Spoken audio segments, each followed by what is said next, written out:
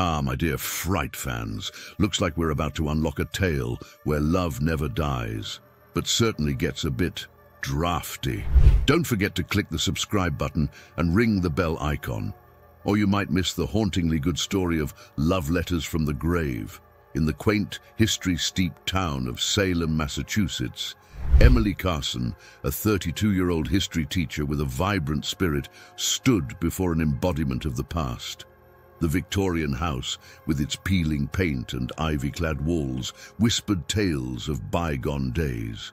Emily, recently heartbroken, saw in this house not just an architectural relic, but a refuge where the echoes of history promised a balm for her wounds. Her days were spent in earnest preparation for her role at Salem High School, crafting history lessons she hoped would ignite a passion in her students. Yet it was the house, this sanctuary from her emotional turmoil, that consumed her evenings. She explored each room with a curiosity that mirrored her professional fervor, finding solace in the creaking floorboards and the rustling leaves against the window panes. One autumn afternoon, a discovery awaited Emily in the attic. Amidst the musty scent of aged wood, her hand brushed against a loose floorboard. Heart racing with excitement and trepidation, she unearthed a hidden compartment containing a trove of letters. Their edges frayed, ink faded but legible. They were addressed to an Abigail dating back to the 1800s. Unfolding the first letter, Emily felt a shiver run down her spine, almost hearing a secret sighing in the silence. These letters unveiled a poignant story of Abigail and Jonathan, a sailor torn between his love and the sea. Emily, each night by the light of an old lamp, found herself drawn into their world, feeling an inexplicable connection to Abigail, who had lived within these same walls. However, as Emily delved deeper, peculiar occurrences began. Shadows danced in her periphery, and occasionally the faint scent of sea brine filled the rooms. Rational yet unsettled, Emily attributed these anomalies to the house's age, not yet ready to believe in something beyond the physical world. Unbeknownst to her, the house was stirring, its past reaching out, blurring the lines between then and now. Emily, engrossed in the letters, had become the key to secrets held close for over a century. In the following weeks, Emily's life intertwined with the Victorian house's history. It transformed from a mere shelter into a character in Abigail and Jonathan's lost love story. The boundary between her world and the letters began to blur, marked by unexplained shadows, whispers, and sudden chills. One stormy evening, as Emily read in the attic, a gust slammed the window shut, plunging the room into darkness.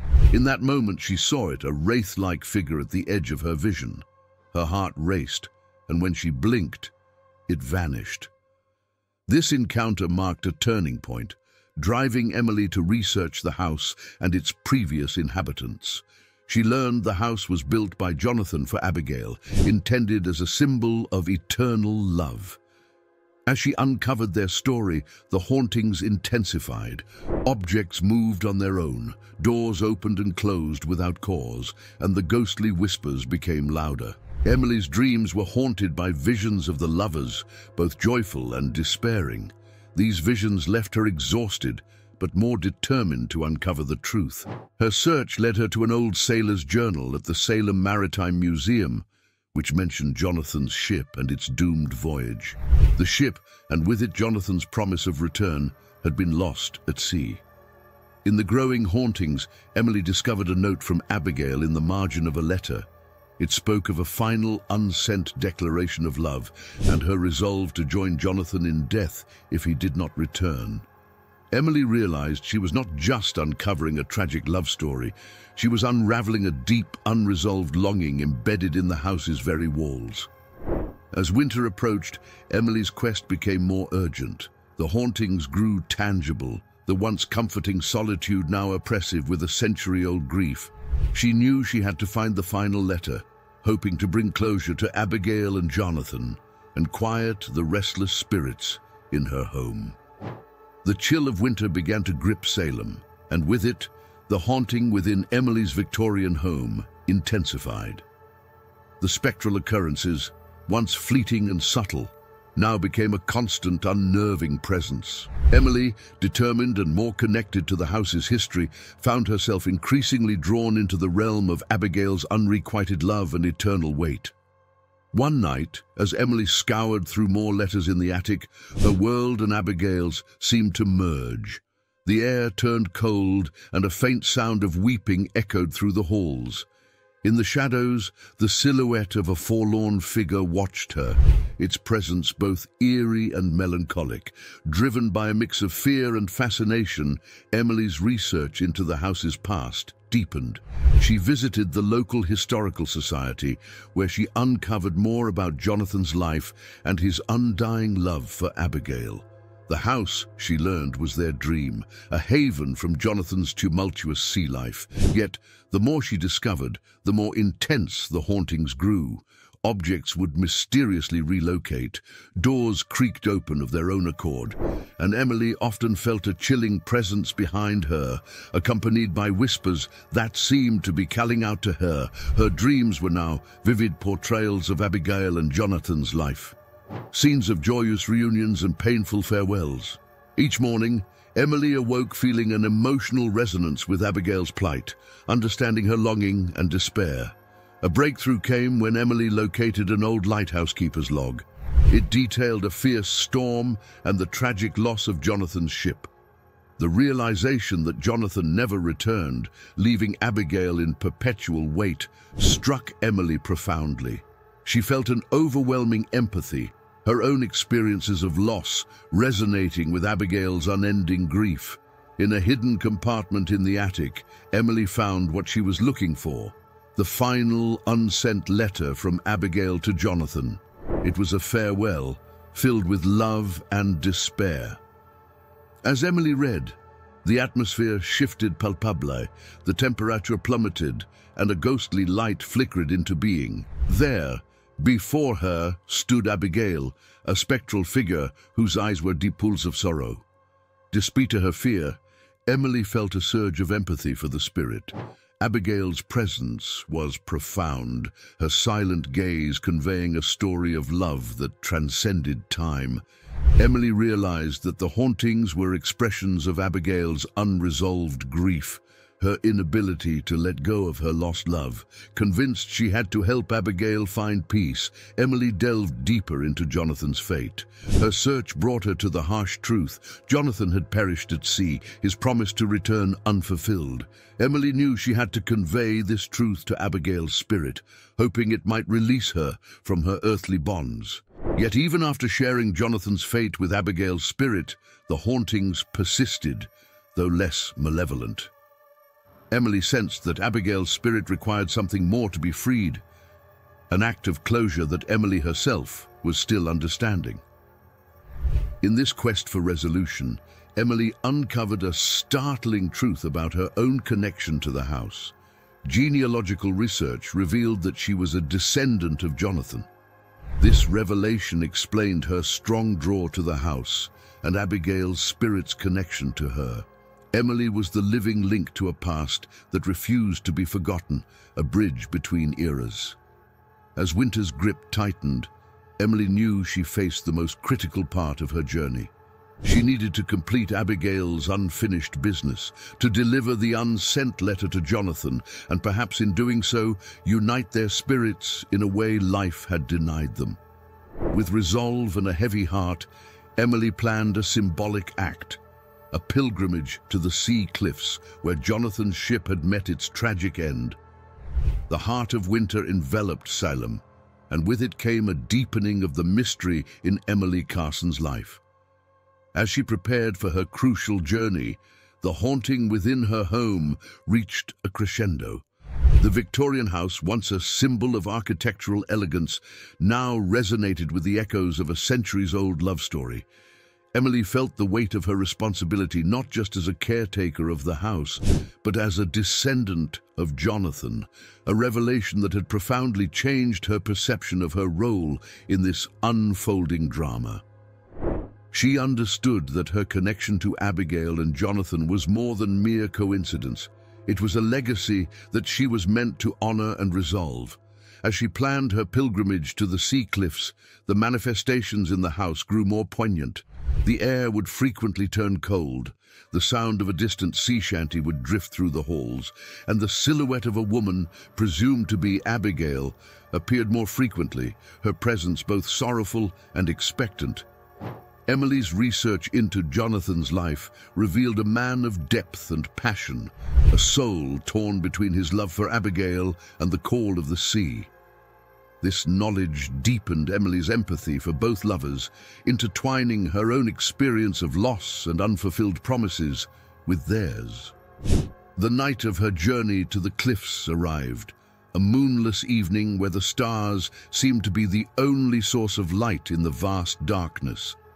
Standing at the cliff's edge, the roar of the ocean below her, Emily felt an overwhelming sense of connection, not just to Abigail and Jonathan, but to the very essence of human longing and love. With the final letter in hand, Emily read Abigail's words aloud, her voice carrying over the winds. The letter spoke of undying love, of unbearable separation, and of a hope that transcended even death. As Emily's voice echoed into the night, a profound silence enveloped her. It was as if the sea itself was listening, acknowledging the pain and longing of decades past. In that moment of stillness, a soft light appeared on the horizon, a spectral beacon that seemed to emerge from the depths of the ocean. As Emily watched, the light took shape, forming the figure of a sailor, ethereal, yet unmistakably Jonathan. At the same time, the apparition of Abigail appeared beside Emily, her spectral eyes filled with a mix of sorrow and hope.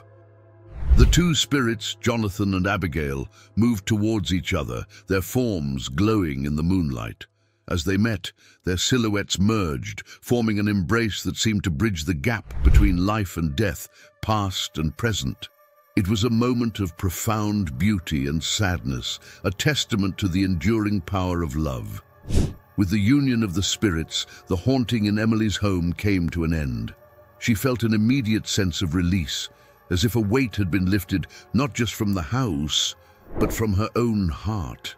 The spirits of Abigail and Jonathan, united at last, faded into the night, leaving behind a sense of peace that was almost palpable. This experience marked a turning point in Emily's life.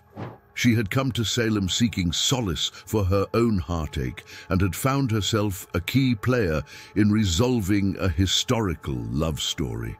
This journey had not only brought peace to two restless spirits, but had also allowed her to confront and heal her own wounds. As the first light of dawn broke over the horizon, casting a soft glow on the Victorian house in Salem, Emily Carson stood at the cliff's edge, the ocean's roar a solemn hymn to her profound act of closure. The night's events had left an indelible mark on her soul, a transformation that went beyond the mere resolution of a haunting. Returning to the house, Emily felt an overwhelming sense of peace.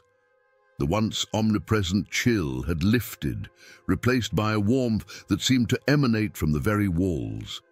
The shadows that had flickered with restless energy now lay still, and the air, once heavy with the scent of brine and grief, was now just air, fresh and clear. In the days that followed, Emily reflected on the journey she had undertaken. She had come to Salem seeking solace from her own heartache, only to find herself entwined in the resolution of a century-old tragedy. The discovery of her lineage, revealing her as a descendant of Jonathan, had added an even more personal dimension to her quest. This revelation not only explained her inexplicable draw to the house and its hidden history, but also illuminated a path of understanding her own heart. The experience had changed Emily. She no longer felt like a mere spectator of history, but rather an active participant. Her role in uniting Abigail and Jonathan had given her a deeper appreciation for the stories that lay hidden in the folds of time. She began to see her role as a history teacher in a new light, no longer just imparting dates and events, but also conveying the emotions and humanity that history encompassed. As winter turned to spring, Emily's life in Salem flourished. She found herself more engaged with her students, sharing with them not just the facts of history, but its mysteries and its capacity to touch lives across time. Her passion for teaching was reignited, fueled by her own experiences with the house and its former inhabitants. The house, too, seemed to undergo a transformation. With the spirits of Abigail and Jonathan at rest, it took on a new character. No longer a vessel for sorrow and longing, it felt like a home, warm and inviting. Emily took to renovating it, preserving its historical integrity while breathing new life into its rooms. Each brushstroke was a tribute to its past, each repair a nod to its future. Emily's personal life also saw a renewal.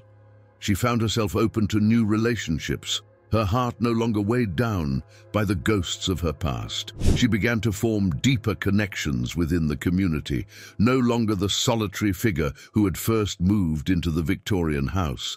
The story of Abigail and Jonathan and her role in it became a cherished part of her life, a reminder that love, in all its forms, transcends time and death.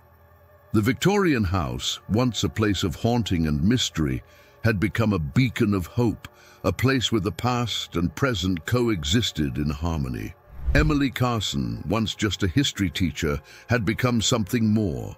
She was a guardian of memories, a bridge between eras, and a testament to the enduring power of love and resolution. In the heart of Salem, in a house filled with history, she had found her true calling, her true home. Well, wasn't that a story to die for? It seems love can indeed be a haunting affair. Leave a comment below and tell us, would you dare to open a letter from a ghostly admirer? Keep your eyes peeled for our next spine-tingling tale, where some love stories never truly end. They just transform into love letters from the grave. Fright fans, click next for more chills and hit subscribe to join our ghastly gang. You see, who dares to miss out, so watch our next video.